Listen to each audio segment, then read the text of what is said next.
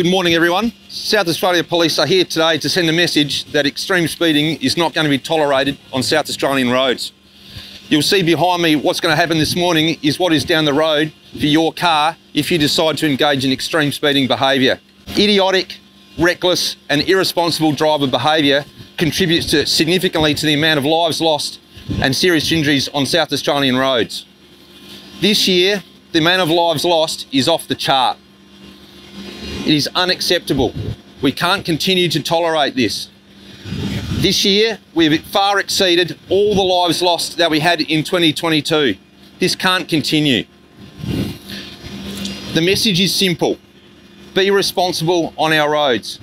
If you are responsible, you won't go to jail, you'll keep your car and you'll keep your licence.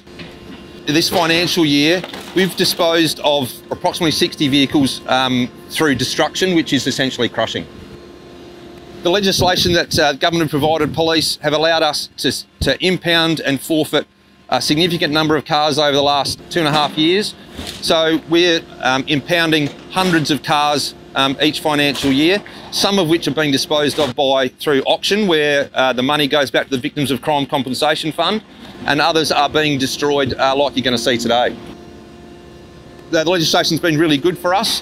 What it essentially does is it takes bad drivers off the road. What that means is we're getting unsafe, irresponsible, reckless drivers off the road.